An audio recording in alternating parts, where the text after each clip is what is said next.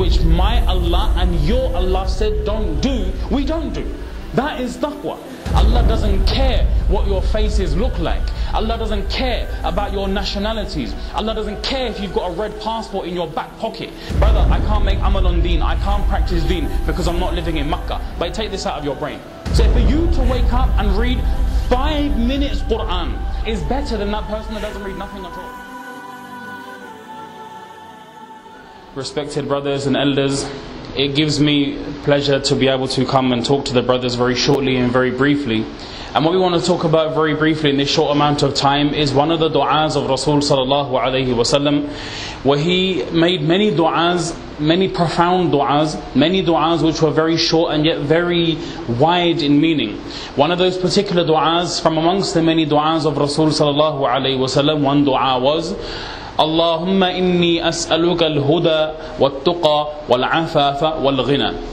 This particular dua of Rasul sallallahu alayhi wasallam is very comprehensive, very jami', and it has a lot of meaning and it has a lot of different things which we can cover.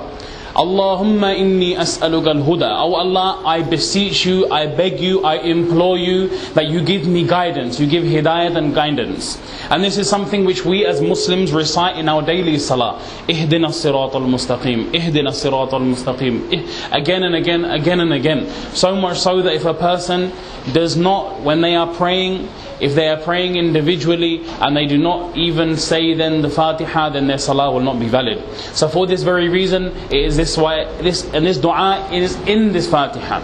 But Allahumma inni as'aluka al-huda, asking Allah for guidance, subhanallah, as if Rasul sallallahu alaihi wasallam, as if he needed guidance. He was al-hadi, al-mahdi, he was already guided, but he even used to ask Allah for more as well.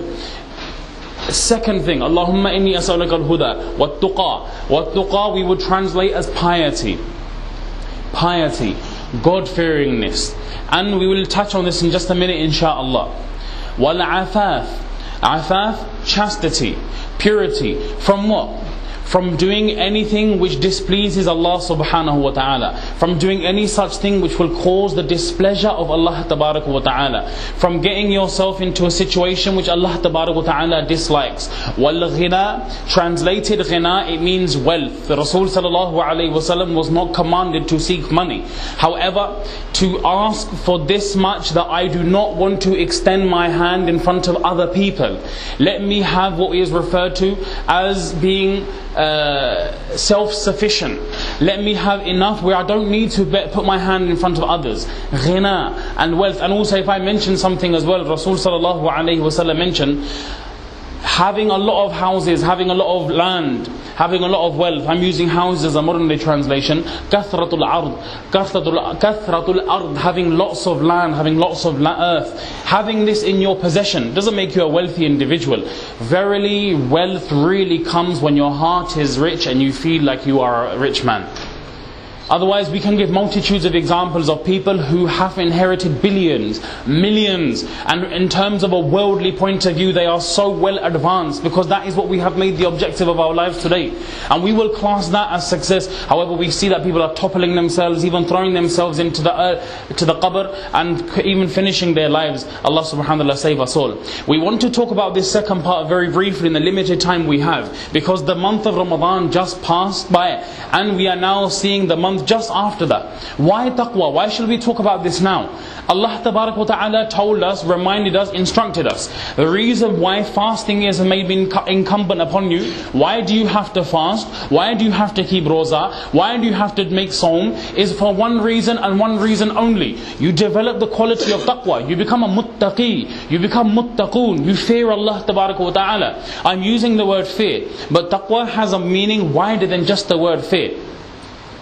If I mention by way of muhaddithun, Allama ibn Allan al-Shafi'i, look in his Dalil al-Falihin, you'll find a very nice bahath there. Just very quick summarize, 2 words or 2 sentences will cover the whole meaning of taqwa. Number 1, imtithalul awamir. Imtithalul awamir. What does that mean? Fulfilling the commands of Allah tabarak wa ta'ala. Imtithal, awamir, the commands of Allah subhanahu wa ta'ala. And wa ijtinabun nawahi, those things which my Allah and your Allah said don't do, we don't do.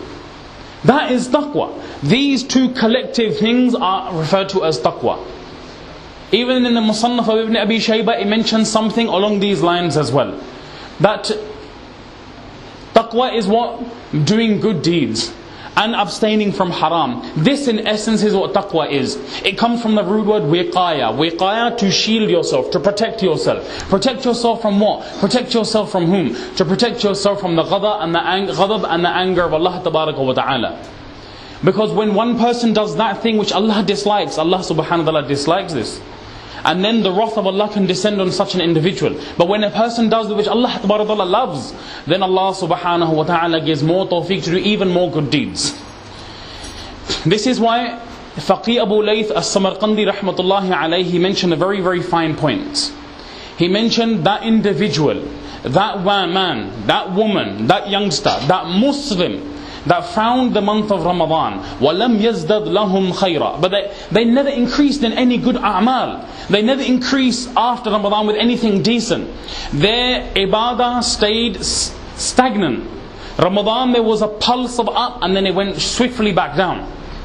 Those people whose condition is this, I hate to tell you, for the set record straight, Allah Tabarak wa Ta'ala, my dear brother and sister, did not even accept your Ramadan.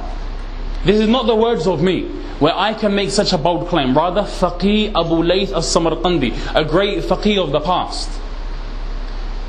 Look, I mean, subhanallah, just think back and reminisce. What was our Ramadan like? Subhanallah. I know, mashallah, Ramadan is a time when we are filling up our plates with foods and everyone's freezers are full of samosas and kebabs. We know this. But in terms of a'mal, in terms of actions, compared before until now, what was the difference? What is the difference? Is there a drop? Is there an increase? What is the situation and the condition of our life? If unfortunately we have not increased in any good a'mal, then really verily know that Ramadan came and it just went. We didn't achieve the maximum benefit of what Ramadan had to offer. Undoubtedly the fard will go from our heads. We can say, okay, the fard has been done. But what is the real fruit from Ramadan which we left off with? And that was taqwa. That was the quality of taqwa, which I just explained. Acting upon the commands of Allah, abstaining from the things which are haram. This is why Rasul sallallahu alaihi wasallam made this dua, Allahumma inni as'aluka al-huda wat-tuqa. Oh Allah, give us taqwa. Give us this period, this quality of taqwa. Now I know you'll find people translate God-fearing, God-fearing, God-fearing, but it entails more than that, because it also includes an element of making amal and practice on the things which Allah likes. Imagine this. Imagine this for a moment. You're never going to see someone again. And they say to you, give me some lasting, parting advice and something of importance. That would have to be such an important thing that if you were to take into consideration everything which was mentioned before, this had to outweigh everything. This is the last time you're going to see this individual. They are asking you, they are requesting you, please give me some nasiha, give me some advice, give me something that I can go and I can think about and I can ponder over, and so on and so forth. Rasul sallallahu alayhi wasallam, when he was with Mu'adh radiallahu ta'ala anhu, the famous Sahabi, one of the fuqaha of Sahaba that went to Yemen, it mentions لما بعثه النبي صلى الله عليه وسلم إلى اليمن فخرج معه يوصيه رسول الله صلى الله عليه وسلم. And those who understand the Arabic can appreciate that a little bit more. But when Rasul sallallahu alayhi wasallam sent Mu'adh to Yemen, he went with him and he started walking along with him. Yusihi, he was giving him advice, wasiyah, he was giving him last moments of advice. And then he had to give a final bit. Many advices were given, what to do, what not to do, and so on and so forth. But one of the last bits of advice which he gave, it had to have held importance. He said to him, Ya Mu'adh, innaka satalqani ba'da ammi hadha fala'allaka tamurru bimasjidi wa qabri. Ya O Mu'adh, you will come again. Innaka satalqani ba'da ammi hadha. You will come and meet me after the passing by of this year. You will not pass by me. You will not see me. You will not see Muhammad Mustafa sallallahu alayhi wasallam. فَلَعَلَّكَ تَمُرُّ بِمَسْجِدِي وَقَبْرِ. I hate to break the news to you, O Mu'adh, but I think you're going to pass by my masjid, and you are going to pass by my qabr and my grave. Just imagine this for a moment. This is not just some dos yar, some dude on the street saying Assalamu alaikum to a next man. Where this is the Prophet ﷺ saying something like this to Mu'adh. What was the condition of Mu'adh? What did Mu'adh go through? For a second think. The Prophet ﷺ was that individual who they were ready to sacrifice their whole lives for. Sahaba. Urwa ibn Mas'ud al-Thaqafi, if you look into why he became a Muslim and he accepted Islam, he said whenever this Prophet of Allah would make wudu, I'm just giving a khulasa of the hadith, when he would make wudu and he would make ablution, droplets would drop. Even when he spat, when the Mubarak spit of the Rasul ﷺ, they would not drop the floor. Sahaba would even vie with one another to get that as well. This much connection with the Prophet ﷺ, Sahih Bukhari, the riwayat can be found there. That much connection. So Mu'adh, what was going wrong? What was going through his mind? Undoubtedly tears were being shed. He was sobbing, crying of the thought of separation with Rasul sallallahu alaihi wasallam. We find, subhanallah, many people come from abroad as students to educate themselves, business and so on and so forth, relocation, and that last mulaqat, subhanallah, with the wife and children, how much it touches us. We may not break down in front of them because we have to maintain that manhood status, but undoubtedly when we are going in the car, we're feeling in our hearts, subhanallah, I'm not going to see these guys again for a long time in the future. He's just been told by the Rasul of Allah, you're never going to see me again. Forget next time. He was crying, and Rasul ﷺ had to also control himself as well. And he mentions ثُمَّ الْتَفَتْ فَأَقْبَلَ بِوَجْهِهِ نَحْوَ الْمَدِينَةِ. He then controlled himself, he turned away, made his face towards Medina and said, Mu'adh, listen, I'll tell you something. The people in Medina, my family, the Ahlul Bayt in Medina, إِنَّهُمْ يَرَوْنَ أَوْلَى النَّاسَ بِي. They think that they are the most close to me. Undoubtedly, when it comes to blood relations, they are. وَلَكِنْ Mu'adh, this is not the condition. وَلَيْسَ الْأَمْرُ كَذَلِكَ. It's not like this at all. Listen to the words of Rasul sallallahu alayhi wa sallam. Ya Mu'adh, inna awla an-nas al-muttaquna man kanu haythu kanu. Mu'adh, let me tell you this. Do you know who are the people who are most close to me? Who are the ones that have that proximity with me? Who are those who have that position near me? Are those individuals who can be referred to as the muttaqun, who can be referred to as the muttaqeen, who can be referred to as the pious. Man kanu haythu kanu. Whoever they are, wherever they may be. You can be black, you can be white, you can be Arab, non-Arab, you can be rich, you can be poor, educated, non-educated. Inna Allah la yanzuru ila suwarikum. Allah doesn't care what your faces look like. Allah doesn't care about your nationalities. Allah doesn't care if you've got a red passport in your back pocket. Allah doesn't care if you whichever country you come from, whatever language you speak from. And Inna Allah la yanzuru ila suwarikum wa la ila amwalikum. And Allah Ta'ala does not look at the wealth which you possess. We do. We give position according to money. So someone, if not, Allah forbid, I'm not talking about anyone in particular, will entertain a position within a community and they will demand certain status. Why? Because I've got more money than other people. In terms of money and affluence, I'm bigger. So I should be given more. I should be given more status. People should salute me. People should show me that respect. Allah doesn't care. People like Qarun, who had the wealth of the world, they inherited the wealth of the world. They would be sinking until Qiyamah. What care does Allah have for money? When Allah subhanahu wa ta'ala looks at this whole dunya is not, listen to this carefully, not equal to even the wing of a mosquito. What care does Allah subhanahu wa ta'ala have for these riches that you may possess? 1 house, 2 houses, 5 houses, 10 houses.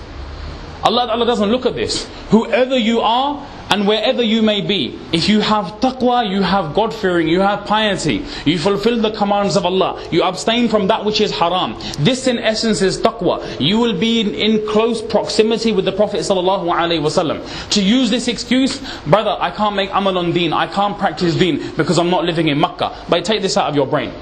I can't make amal, I can't practice upon deen because I'm not living in Aljazair, I'm not living in Tunisia, I'm not living in Morocco, I'm not living in Pakistan. That's why. Why have you destroyed yourself? Why have you thrown yourself into the darkness? Why have you thrown yourself into the ditches? Because you have left and forsaken your deen. Don't blame the country, blame your own actions. Alhamdulillah, thumma alhamdulillah, and I say this without any hesitation, that we in this country enjoy the right of religious practice and religious freedom. Right or wrong? And therefore to use this excuse is frivolous, is joke, is empty, baseless, fuzul. That if I was in my own country, what do you mean own country? So that means it will just automatically sort out because you are there. By fixed up to a new era. You are now in this country and so are your children. So use this as an excuse does not work in the court of Allah. Forget, let alone working in the court of someone like myself or yourself. We, if we develop the quality of taqwa, which was the maqsad and purpose of Ramadan, would find there would be a change within our lives. That is why Allah Ta'ala made us fast. Do you think Allah Ta'ala made us fast for fun? Just to see what would happen if I make them have to go without food or water? To see what would happen if I tell them they can't go and fulfill necessities from the wife, obviously for a restricted period of time? You can't worship, I beg your pardon, you have to worship of Allah subhanahu wa ta'ala throughout different parts of the day. You have to abstain from certain things, fulfill certain things, so on and so forth. What, you think Allah gets anything out of it? Allah subhanahu wa ta'ala is qawi from before until now. Allah is aziz from before until now. Allah is akbar before until now. And until the day of qiyamah, Allah's greatness will always increase, it will never decrease. Allah doesn't get anything out of the ata'at of you and I. Rather, this was the shafqat, the rahmat and the meherbani and favor of Allah upon us. He knew what was best for us. He put this upon us just so we can develop ourselves. And you saw it and we all saw it. What was the mahol, what was the environment like when in the month of Ramadan? Good or bad, right or wrong, subhanAllah, no one will say that it was a negative, it was always a positive. Hackney. This was the reality. More people coming to the masjid, more people praying salah, more people reading the Quran, more people taking part in durus, more people taking part in dhikrullah, more people taking part in silatul rahim, joining the family ties. Even subhanallah, giving food to the neighbors and relatives and Muslims living nearby, even they benefited as well. This is why it was mentioned, and again Faqih Abu Layth mentions this in the riwayah.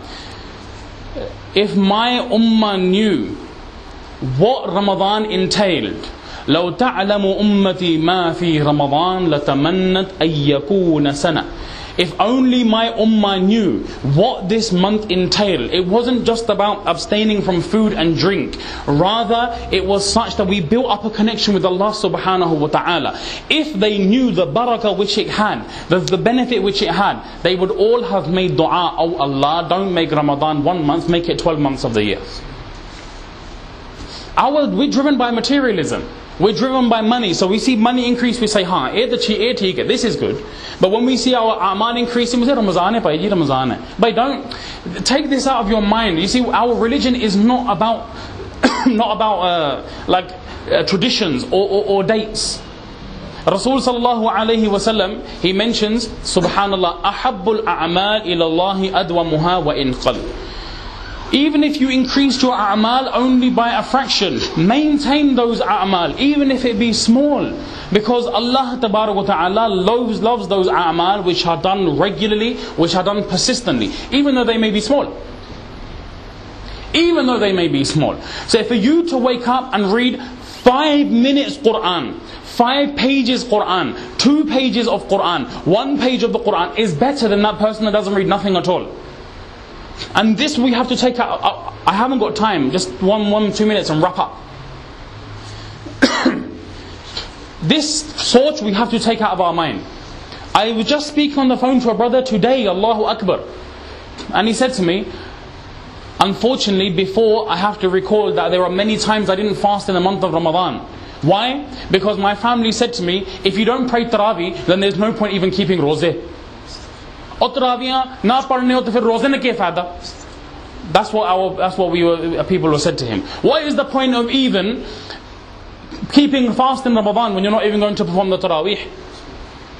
Whereas the hadith of Rasul sallallahu alaihi wasallam mentions, فَرَضَ اللَّهُ صِيَامَهُ وَجَعَلَ اللَّهُ صِيَامَهُ فَرِيضًا وَجَعَلَ قِيَامَ لَيْلِهِ تَطَوُّعًا. Wallahi, read the hadith of Rasulullah. Allah Ta'ala made the fasting fard, and at night it was an optional prayer. Of course it was a sunnah mu'akkada, you should do it by the ijma' of Sahaba, and we understand this. But does that mean it has an impact on the fasting? Don't listen to... And also another ajib, subhanallah. Like we say, and I will mention this as well, we also say, oh, if you're not going to pray 4 sunnah, 4 faraz, 2 sunnah, 2 nafil, 3 witr, 2 nafil, tasbih fatimi, dua afterwards, and then ji namaz na koi fayda nahi. There's no point even praying.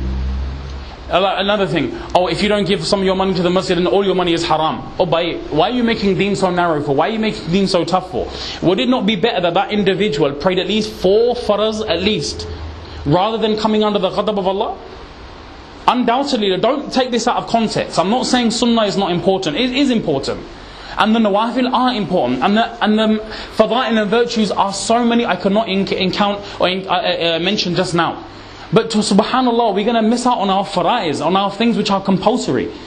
And then we're going to say to people, nahi ji, koi fayda nahi, bhai ji, koi fayda nahi. But there's no benefit at all. But who are you to dictate that in the first place? First of all, have some evidence, talk from daleel, talk from something which my Nabi said or Allah Tabarak wa Ta'ala said, then bring your own things afterwards. So this is why Ramadan is such, we left off, there was supposed to be an increase in our a'mal. Rasul sallallahu alayhi wa sallam, Aisha radiallahu anha mentions in the hadith in Muslim, if he, because of pain or anything else, missed what he had to pray at night, he would make it up during the day. We do the same thing as well. Umar radiallahu ta'ala anhu narrates a hadith similar as well. If something afflicts somebody and he goes to sleep, before completing his ma'mulat, his practices, his a'mal, his salah, and then reads those after Fajr salah, but before Dhuhr, insha'Allah he will get the same reward as that if you prayed at night. The same reward. Rawahu Muslim. So we need to keep practice on our a'mal. What we did in Ramadan, maintain. Okay, the timings can change slightly, but maintain some a'mal. That was the purpose of Ramadan. Was Ramadan just about samosas and kebabs? Allahu Akbar. Was Ramadan just about faluda and ice creams? Was Ramadan just about trifles and pakore? It was about maintaining a connection with Allah. Ya Allah, 11 months have been ghafil, 1 month for you. And this month will keep me going until the next month. A boost, a vitamin push, an immune booster, whatever you want to call it. That's what it was until the next Ramadan. We did not realize what Ramadan was about. We thought it was just keeping hungry. Why do you fast? Well, to feel like what the poor feel like. Allahu Akbar. Allahu Akbar. By understand what fasting is about. Even when a non-Muslim asks us, why are you fasting? Well, it gives us a feeling of what the poor go through. Give an answer properly, subhanAllah. Why do you fast? So I can recognize who my Allah is. Give a comprehensive answer. We need to learn this as well, but as time doesn't permit, we're not going to go into this now. We finish off on this point, inshallah, that just as how we were in Ramadan, may Allah make it that we carry on our a'mal until next Ramadan. Say Ameen, inshallah. Only you can do it. You have the potential, not me. وَمَا عَلَيْنَا إِلَّا الْبَلَاغِ. We can only give a message, we can only bring something forth. But we see the trend. We see the trend. Where, subhanAllah, even Rasul sallallahu alayhi wa sallam mentioned to Abdullah ibn Amr radiallahu, Abdullah ibn Amr, he mentioned to him, Ya Abdullah, لا تكن مثل فلان. Don't become like XYZ individual. كان يقوم من الليل فترك قيام الليل. He used to be very particular on قيام الليل. كان يقوم دوام. He always used to do it. And then what happened? ترك قيام الليل. He just left it and abandoned it. We get an understanding from this verse, subhanallah, and this hadith, I beg your pardon. If you maintain one amal, practice, develop, increase, regardless of how small it is. وَإِن قَلَّ. Don't say G small. At least you're doing it. You was doing something which you was not doing before. So whatever it is, fix a tartib, fix a schedule, fix a time and stick to it, inshallah. You will benefit now in Sha'aban, in all months, inshallah, up until the time of next Ramadan as well. So may Allah Tabarak wa Ta'ala give us the true ability to practice on whatever has been mentioned. We are going through now the month of Shawwal. So that is why, subhanallah, take advantage on whatever has been left. 6 fasts if you can do, masha'Allah. Maintain some a'mal. Don't go from this gathering thinking, I've done my... No, subhanAllah, this is not just rasmi bayan that we listen and go. Go with a positive message. And what is that? Insha'Allah, I need to maintain some a'mal, what I did in Ramadan. We can all slack, we can all become a bit weak, but Allah Tabarak wa Ta'ala will give us the tawfiq if we say Insha'Allah and we make dua to Allah subhanahu wa ta'ala. Allah Ta'ala accept you and I for the best of a'mal, inshallah, and may He forgive our shortcomings and also make us the means and the ability to take this unto others as well. Wa akhiru da'wana and alhamdulillahi rabbil alameen wa sallallahu ta'ala ala nabina Muhammad wa ala alihi wa sahbihi ajma'in.